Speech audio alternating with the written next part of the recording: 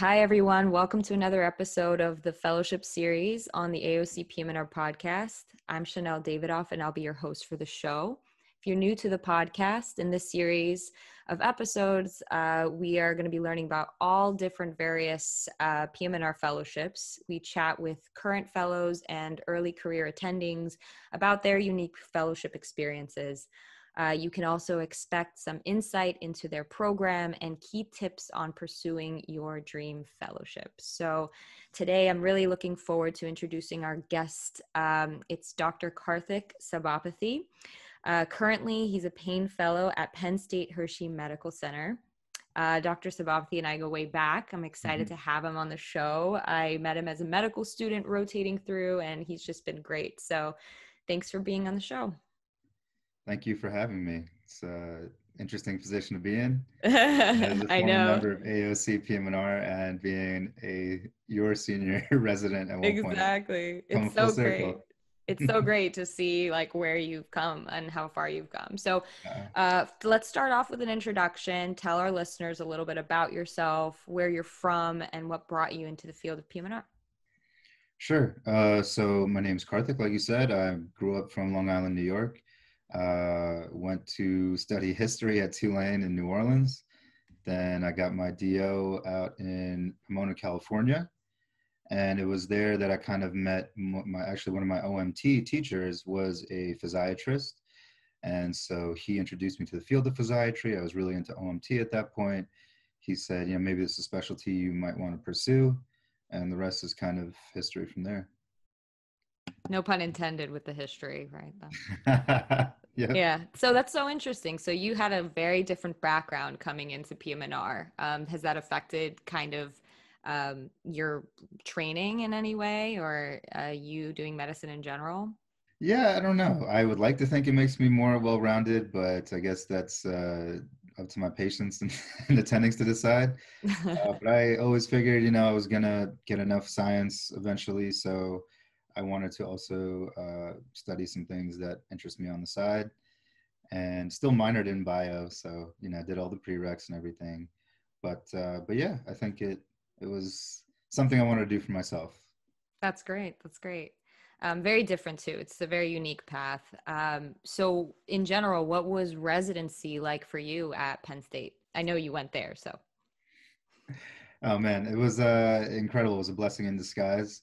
I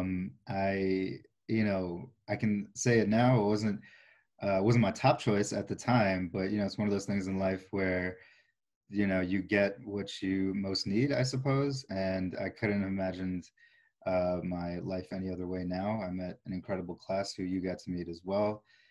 3 people I still consider best friends to this day, and probably even after this is all, we're done with Penn State and everything. But yeah, I met an incredible group of people. They embraced me. I got to learn from a really great group of people. I've been through 3 departments at Penn State now, from internal medicine to PM&R to now the anesthesia department. And all of them have been phenomenal. I haven't met one really malignant professor. Everyone's willing to teach. Everyone's very down to earth. The people are phenomenal. Cost of living's great. I got a pain out of it. Right. So. And you're in the sweetest place on earth, arguably, exactly. Hershey, Pennsylvania, right? Yeah, I can attest to that. Rotated through. I was just so amazed with it being a new program at the time, and starting out, I loved rotating there, and I actually went there for my intern year too. So great times. So I know it was a new program. So how do you think that affected your training in general? Was it like, what were the pros and cons of it?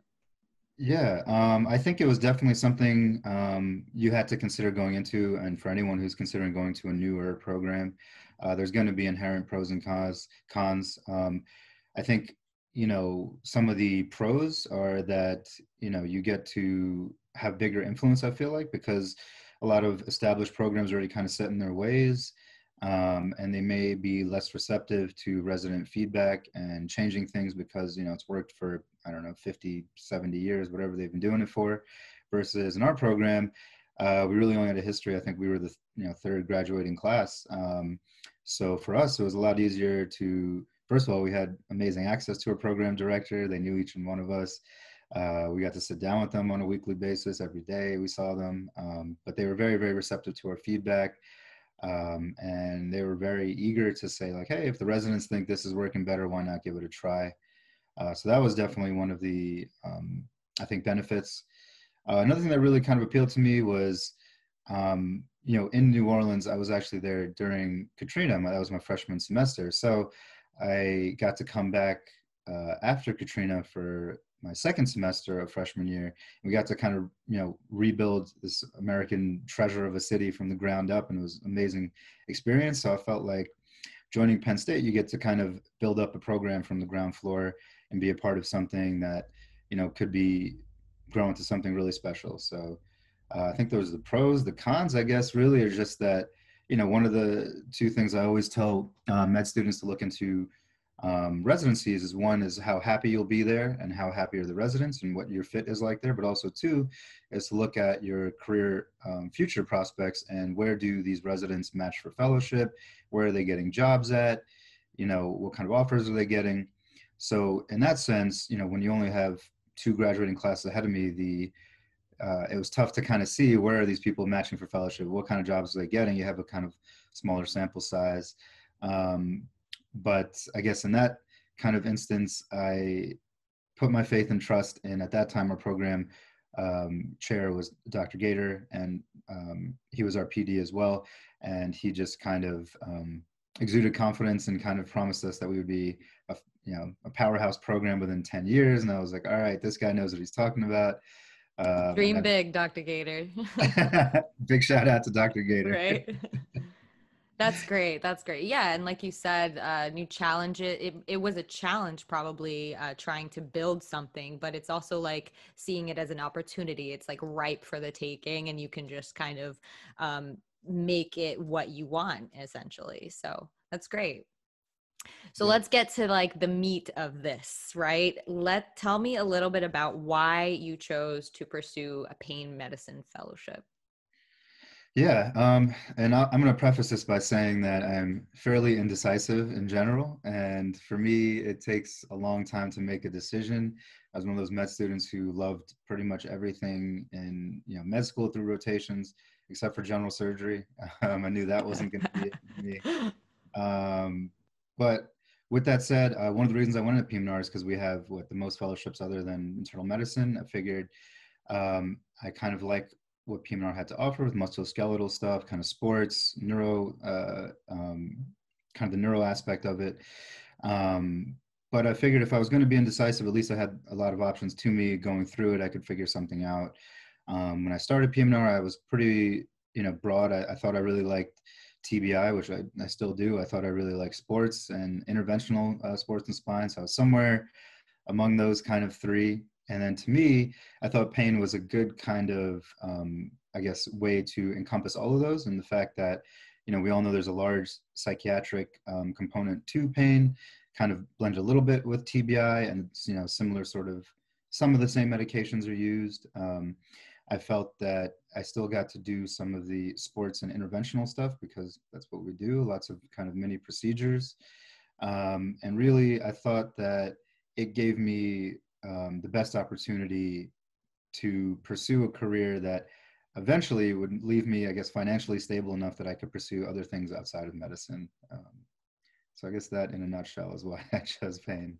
Yeah, that's a actually really interesting point. Not a lot of people who go into pain really tell me that kind of answer, where it actually is very diverse in your practice. You think it's just like I'm doing epidurals, and I'm seeing back pain in the clinic, but you have the mindset of, no, we see there's a lot of pain in TBI. There's a lot of pain. You're doing some sports there. And you're right, there's pain in essentially every kind of patient population, and it's unique to that population. So that's a really cool perspective that I didn't really think about. Yeah, and I think for us as Yeah. a DOs, it kind of appealed to me also because I think pain is a great realm where you can be open to different modalities such as OMT, such as acupuncture, things that are, considered complementary alternative medicine that perhaps I think, DOs, we kind of learned from med school that, there's more than, there's different ways to approach a problem. So Nice. Yeah. Yeah, and tell me a little bit more, because you're a DO, and so tell me a little bit about where you see doing OMT would fit into a pain practice. I mean, it's kind of goes hand in hand, but how do you see Yeah. it working out? Yeah, and I guess this is one of those issues where it depends where you end up. If you're in the private world or the academic world, you know, if you're running your own business, it may or may not be feasible. It really depends how you set up your practice. From what right now where we're at Penn State, one of our attendings does practice OMT. She'll set up a longer kind of visits for her patients and kind of just fit it in.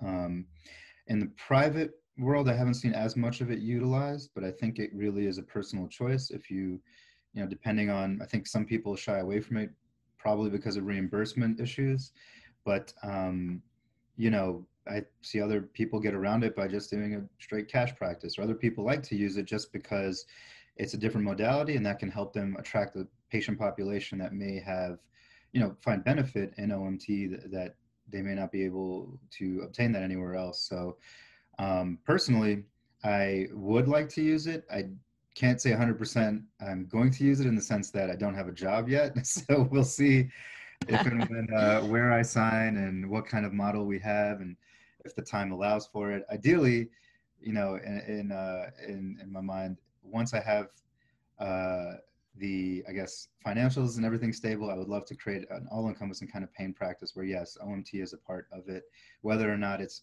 fiscally or financially feasible, where I'm okay perhaps to take a loss there if it provides a unique kind of modality for patients.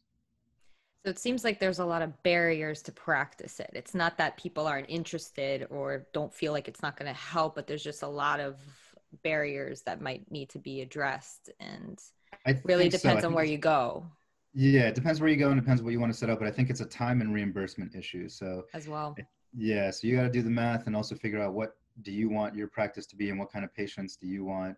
But if it is something you're interested in, it's completely doable. Um, but if you also join a practice, it may be at the discretion of what your group is going to expect of you. That makes sense. Yeah. Dialing it back to basically the process of applying to a pain fellowship, what did you look for in a program when you were kind of scouting and looking into Yeah, everything? it's hilarious because it's one of those things you think after you match residency, you're done with the whole, Nope. yeah, song and dance, but no, it's Back still again. back again. So it's like, I think to me it was kind of like residency again, except that you feel a little bit more confident because, if you don't match for residency, you're like, oh my God, what did I do for 4 years? I'm not going to have a job. Versus fellowship, it's like, okay, if I don't match, worst case scenario, I'm going to be a doctor and I'll be a regular general physiatrist. I'm going to be completely happy and, I'm going to be taken care of and it's going to be do something fulfilling. So it's a lot less pressure from that aspect. Um, but yeah, I was looking for a lot of the same things. I think the biggest thing is really, again, fit and where you're going to be happy. And number two is kind of career future prospects. Where do their fellows get jobs? Do they get jobs where they want to? What are they doing? And kind of in that sense for pain, I think it's important to look at what kind of procedures is this program doing? What do they train their fellows in? Are they more open to experimental sort of things that may be, the way of the future, or are they more stuck in their ways, kind of do the bread and butter stuff? So I think, and whatever that, however that aligns with your future goals of practicing, I think that's kind of an important thing to look at. And why did you decide to do pain and not the sports spine? Yeah. I feel like that's always a question that a lot of residents try and hash out is which one should I do? And what are the differences that you found? Yeah, that's a great question. I think it feels like so long ago I forgot that was, but no, yeah. So I want to do pain because I was leaning toward. I wanted to keep open the option of doing academic medicine. I really like teaching. I really like being in an academic atmosphere. I love med students, residents, being in that kind of collegial atmosphere. I feel like it keeps you up to date on what's going on in your world, and I feel like there's nothing like staying young when you're surrounded by younger med students, residents, and keep you on your You toes. got to stay hip. You That's gotta what it's stay. for. So and I think it's also changing even when I was applying.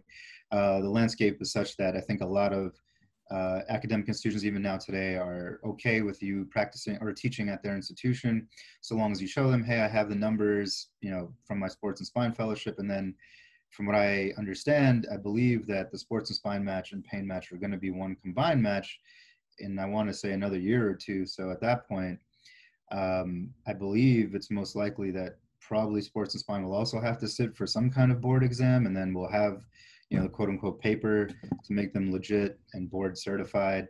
But prior to all that happening, I wanted to have that paper, have that board licensing behind my name, give me some kind of, more credibility, because I think there's a more variability in the interventional sports and spine world. I'm speaking from just, not personal experience, but from what friends have told me and colleagues. But there's a much bigger variability in the quality of training because these aren't under, I guess, the ACGME purview or regulations. And I see. some may be kind of, abusive sports and spine fellowships where they just kind of use you as cheap labor. Others are more about teaching and, so you have to be more careful. Whereas in the pain world, because it's ACGME accredited, there's, certain standards, X amount of didactic hours, X amount of, It's more standardized. Exactly. Kind of. Okay. Exactly. So that makes sense. Yeah. And so I wanted to keep my options open. I thought that perhaps I may want to go back to California one day. And there, I think at least they were a little bit more strict about academic institutions wanting people to have pain fellowships. Mm-hmm. That may even change in another 5 years, who knows? But I wanted to keep all options open. And this felt like the safest route if I could get it. That's a great explanation. And yeah, I feel like, the standardization of having a board ACGME accredited fellowship versus, sports and spine, a lot of people come out of those fellowships and have great jobs, but you have to do a little bit more research in those specific programs, is what you're saying. Exactly. Okay. Exactly. All right. And what is the application process like for pain medicine? What's a general timeline that a resident can expect? Sure. And I'm going to also have a caveat here. So whoever is applying, please look this up on your own because this may have changed after COVID. But for me, what was it? I guess 2 years ago now. I think you should really know if you're going to go into pain. You should really know by the end of PGY2, if not by the beginning of PGY3 year, which obviously comes up fast, obviously, because you do your intern year in medicine or surgery. Then you do 1 year of PM&R. And really in that 1 year of PM&R, by the end of it, you should have some kind of an inkling. So life comes at you fast. But I say that because you should really have your electives set up in the beginning of third year so that you can kind of audition at places, get your face and name out there. And obviously with COVID, election or elective rotations may be different and difficult to do. But basically, I think I knew by the end of PGY2, beginning of PGY3 year, I was going to apply. Then started getting involved towards the end of PGY2, beginning of PGY3 year in different pain conferences, programs, memberships, things like that, just seeing what's going on in the world. But I think the applications open up, I want to say at the end of December of PGY3 year, and then you can start applying to places at that time. I probably say January of PGY3 year. Already had done an elective rotation, I want to say by January, February. Then interviews started rolling in, I want to say about March, April, May, in that time of PGY3 year, so the second half of PGY3 year. And then you play a long waiting game and, you submit your rank list in September of PGY4 year. And then you match October of PGY4 year. So it's almost a full year-long process. So this is what I mean about the whole... That sounds like torture, just an entire year dragging it out, but worth it in the end, I'm sure. Yeah. And that's nothing because what I think for pain or for sports, you don't find out till January of PGY4 year, right? So, wow. So it's slightly better than that. It can always be worse. Yeah. So essentially, you need to kind of have that decision by your PGY3 year, maybe early PGY3 year, to decide kind of what electives you need to do and that process. So a little bit earlier than other specialties. It is. And I want to say for sports and spine is even like 2 months ahead of that up until if and when they do combine into one match process. But that's the first decision point you have to make is, are you applying to both? Because at least, again, this is from when I was applying 2 years ago. If you applied to sports and spine, then that match date was prior to the pain match. And so you would have to figure out if you would accept the sports and spine, you'd have to withdraw from the pain match. And that's a whole nother Oh, I see. issue. Yeah, yeah. So, lots of decisions to make, lots of um, branching points, so to speak. Sure. And you mentioned it briefly about the opportunities and how you got involved. What are kind of things that residents can get involved with in order to make their application stand out for pain? Yeah. I think again, I think it mirrors the process of residency. Like if you knew you were going to PM&R, what were the things you did to get into a PM&R residency? You do the elective rotations, you try and show up to PM&R conferences, you try and read the PM&R journals and try and stay up to date on what's, Don't leave going them on your desk and pile them up. at least flip through the title page, see Exactly. Pick the what's ones you like.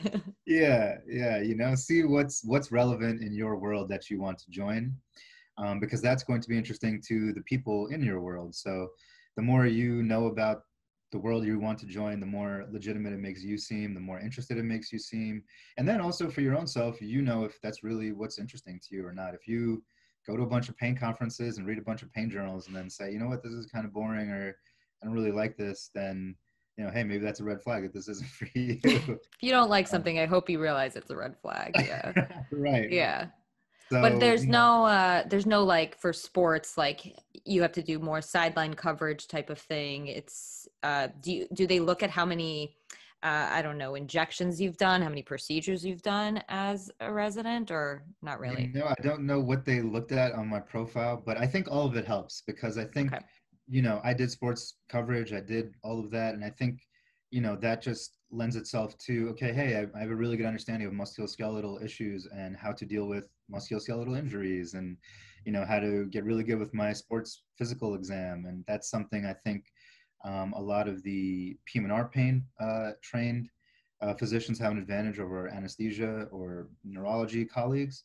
Obviously, they have their own strengths, and there's pros and cons to all of us. But I think one area where we shine in PM&R is that our physical exam maneuver, our neuromusculoskeletal exam, is very, very strong, and they appreciate that because they want to create a well-rounded program. So yes, if you have something you can offer, that maybe anesthesia or neurology may not be as strong at or as well versed in, then that's an advantage in your book. And you should really own that. And, I looked at it as like, all right, they expect me to be an expert in this, so I want to be an expert in this. And, And you know how to do EMGs now, so that's like exactly. a huge advantage, Yeah. since you're always sending for them and everything, especially in your field. Tell us about your experience at Penn State for pain. How has that been, and what are the challenges that you've had this year? This, may rhyme with Mhm. Ovid. Yeah, no, it's been phenomenal. Again, I've been lucky. They are a phenomenal program. We have 9 different attendings. All of them Oh, wow. are so unique, and so they all have their own strengths that, and it's so cool because since we have 9 attendings, they've all trained elsewhere. So I feel like I'm being trained by 9 different programs where, 1 or 2 of them came from Harvard MGH. So it's like, oh, cool, I'm getting indirectly trained by Harvard. And like 2 of them went to Cleveland Clinic or, like random. So it's kind of interesting. And then working with that many physicians, you take the strengths that they bring with them and you see like, hey, I like how they do this particular, physical exam maneuver or this particular injection procedure or this approach. And I'm going to take that, or the way that they talk to chronic pain, patients. And I'm going to use that in my chronic pain spiel, or whatever you like. You can kind of pick and choose from a variety of very highly esteemed and established physicians. I think obviously the challenges of COVID have been unique. A lot more telehealth that everyone's doing. Yeah, I don't know about you guys. I'm not the biggest fan definitely. of telehealth. It's definitely something different. It has Yeah. its place, for Yeah. sure. The biggest fear I had though is, obviously being in pain, it's a bunch of elective procedures. There's now starting to become, caps on elective procedures during COVID and what kind of, Wow. so right now we haven't felt the numbers going down, but obviously it's a lot to do in 1 year fellowship to learn. So it's all about getting procedures and numbers and, dealing with complications and everything you can while you're still under, the wing of an attending and kind of have this little safety net. So I wanted to get as many procedures as I could in this year. And, we keep waiting for those shoe to drop. That is it going to start slowing down? I know last year when I talked to the fellows, they said, yeah, when COVID first started in the springtime, they scaled back almost 50%, Wow.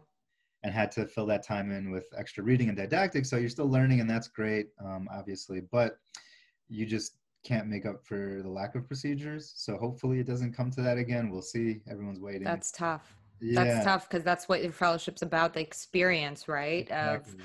Of those procedures. And I'm sure it's not unique to your program. I'm sure it's across the board, Sure. across the country, having difficulty getting those numbers as a fellow, the way you respond, like as a fellow within this time, like that's a whole learning opportunity in itself. So, yeah. Yeah, definitely. And I think, I would like to think well, like you said, everything's a learning opportunity. So hopefully Yeah. this will make us more well-rounded physicians.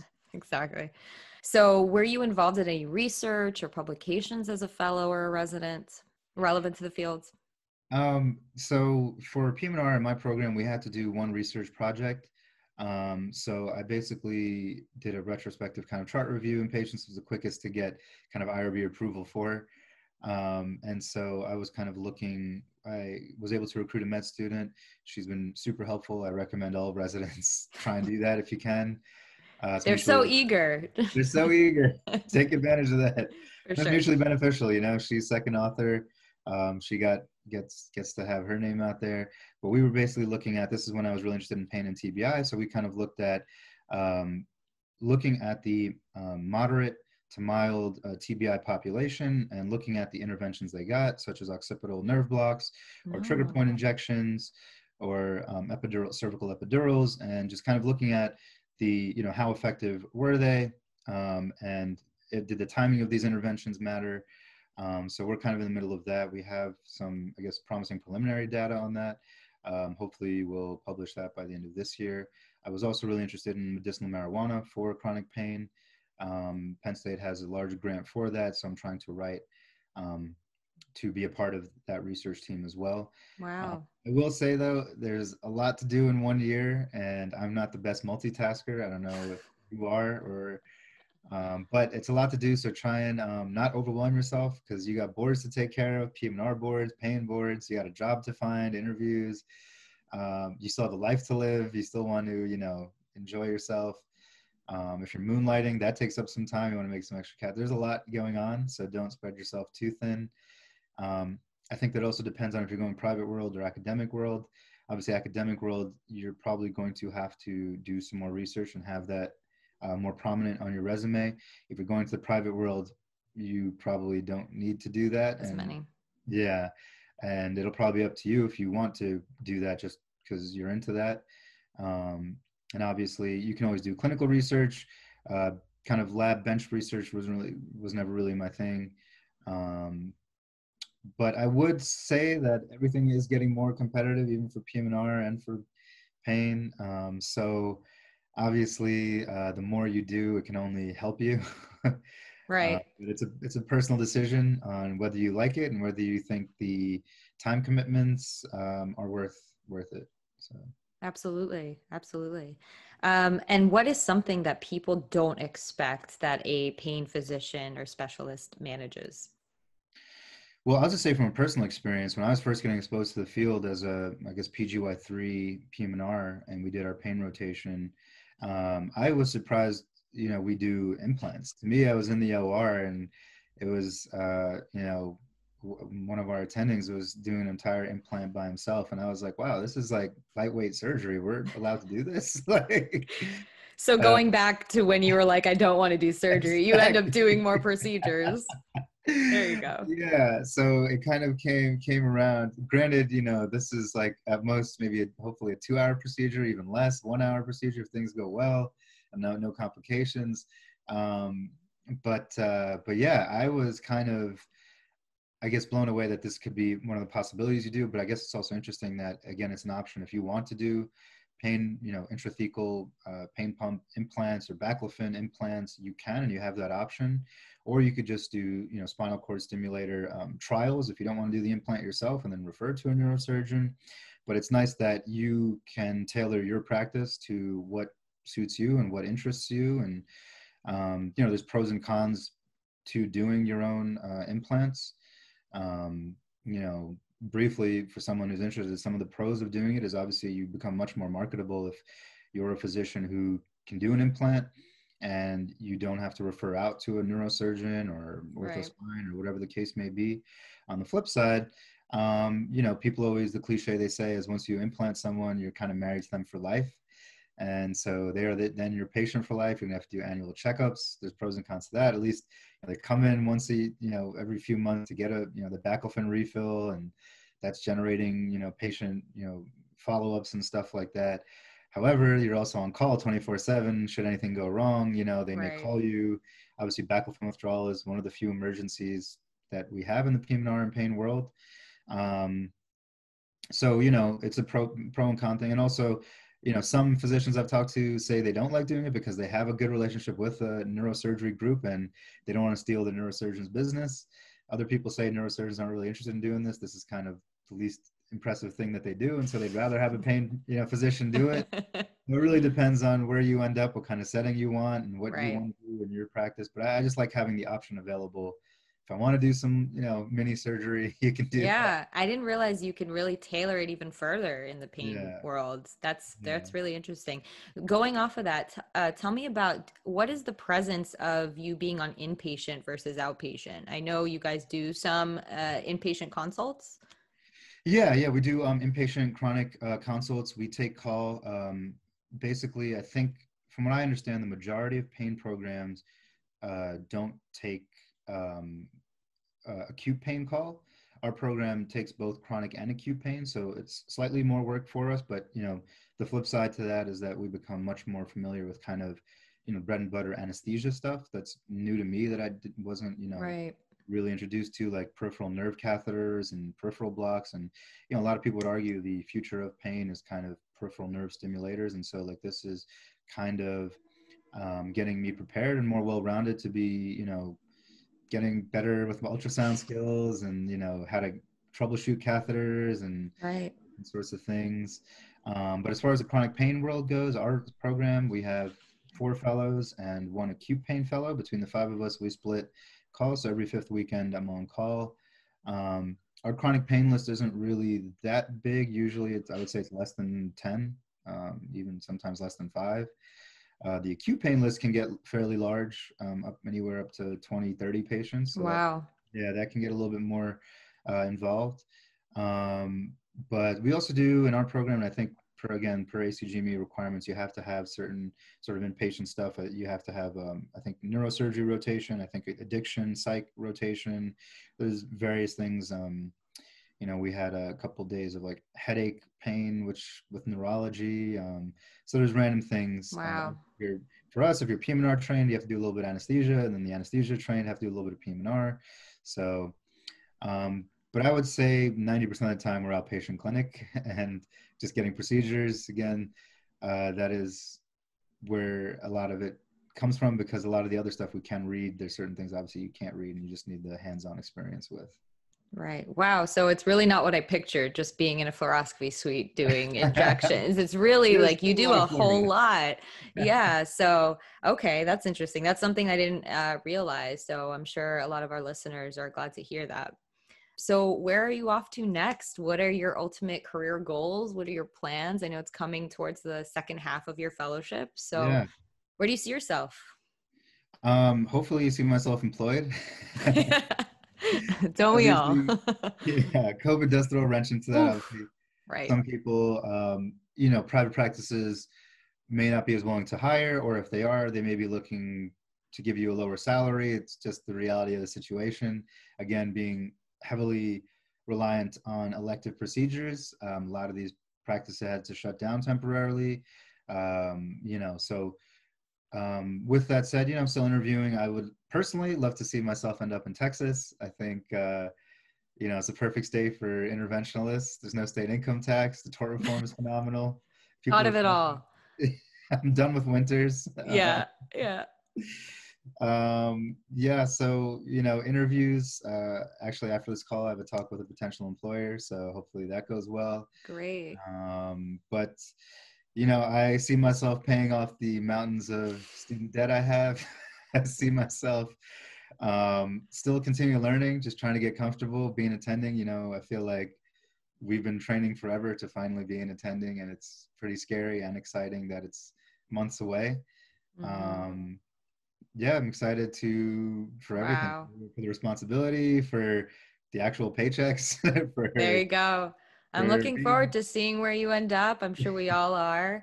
I know you were a big part of the AOCPMR team as a resident. What was that like? Oh, that was awesome, and Yeah. it's pretty. It was great that you know, I like the DO community that we still kind of stick together and kind of, you know, try and help each other out when we can.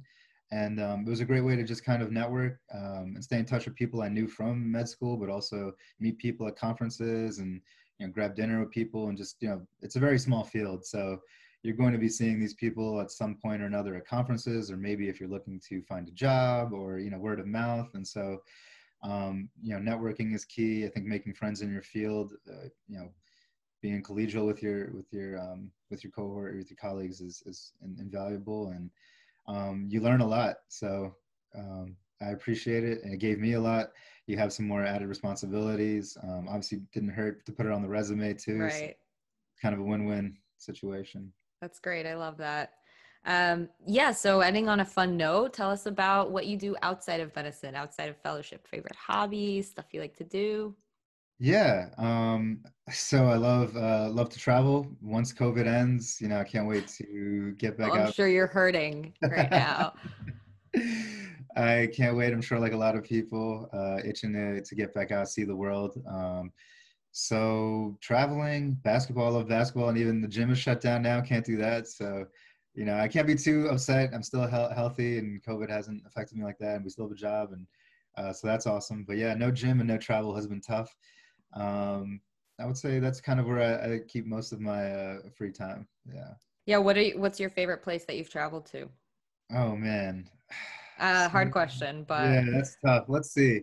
If I would have to say, I would say the Euro trip post match was phenomenal, just because, you know, I was with three of my best med school friends, and we just did 3 week kind of 7 different countries, bunch of different cities. That was phenomenal. Did a intern trip solo 2 weeks to Thailand. That was really kind of, you know, eat, pray, love sort of oh phenomenal. my God. Did you find uh, yourself? I would like to think I found myself. So Maybe lost great. So myself. great. The Uh, obligatory Euro trip. yeah, There you yeah. go. And I would say that my favorite city, I would have to say Rio de Janeiro. Those people have a love of life like I've never seen outside of maybe anywhere. So yeah, I would say those three will come to mind first. I wish you luck on your future travel endeavors Thank you. once Thank you. this all normalizes. Yeah. Hopefully I'll get to visit you in New York soon. I know, I know. Come to us. I know you're from here, so we'll see you. I'll see you. All right. So, any last minute advice that you have for residents? If I had to summarize this whole talk again, do what you love. So get involved early. See if it's something you truly love, and can see yourself doing for the rest of your life. Um, and after that, be aggressive, be passionate about it. That'll show through in interviews and show through with the people you talk to. I think it's easier than you'd imagine to tell if someone's really not that interested or in it for the wrong reasons or kind of faking it. But if someone's really interested and passionate and enthusiastic, I think that really shines and shows through. Um, and hang in there. You know, you picked an awesome field. Worst case scenario, you're a general physiatrist, and I think that's a great position to be in too. It's a win-win. Exactly. All right. Thank you so much for taking the time to chat with us. It was so great to hear your journey and just see your journey personally from med student to now almost being a senior. It's been just great. How can our listeners follow you or get in touch with you if they have any questions? If they have any questions, feel free to share with them my Penn State email. I'm Great. completely fine answering questions, mentoring, whatever I can do to help, you know, paying it forward. Yeah. that's always open. And if you're a resident pursuing fellowships or med student wanting to learn more about various opportunities in PM&R in general, please subscribe to the AOC PM&R podcast so you can get notified for additional episodes. Thanks, guys. Catch you next time. Thanks, Chanel. Thanks. Bye.